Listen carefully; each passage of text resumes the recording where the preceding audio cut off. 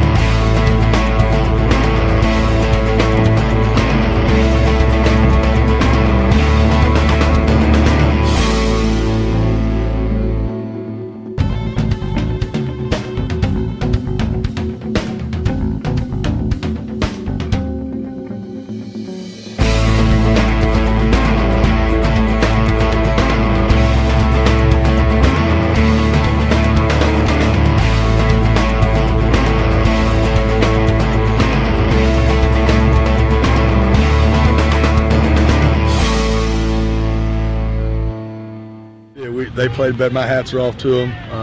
They're a very good ball club, and I hope they go far. They did their fundamental stuff, which we knew was what they were going to do.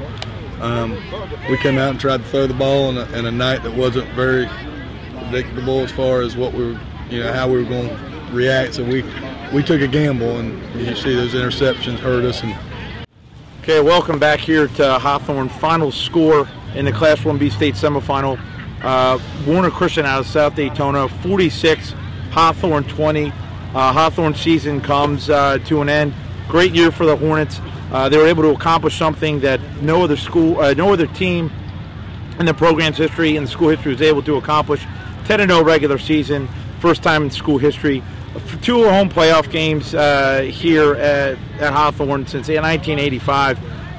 But they just had a tough time stopping the Warner Christian running game. Breon Allen had a monster game. He had 23 carries for 193 yards, and he also had a 72-yard kickoff return as Warner Christian actually held the 20-14 lead, but they really took control in the second half, outscoring Hawthorne 26-6 in the second half. Chris Singleton caught a 30-yard crossing 30-yard touchdown pass in the crossing pattern when he split 2 defenders, which was pretty impressive. That was late, and that made it 39-20. Eric Baker added a 1-yard run for Warner Christian with 2:11 to go to provide the final margin. Hawthorne was a little overwhelmed tonight. The weather was lousy. It's actually letting up a little bit now rain-wise, but Warner Christian goes on to play for the 1B state championship, championship, to play in the state championship game in the Citrus Bowl in Orlando. They were the state runner-ups last year. And Coach Price said that they're looking to finish the deal this year. So we'll see what happens for them next week. But again, this is Gainesville Sun correspondent Cliff Olson signing off for a great high school football season for Friday Night Lights. Thank you.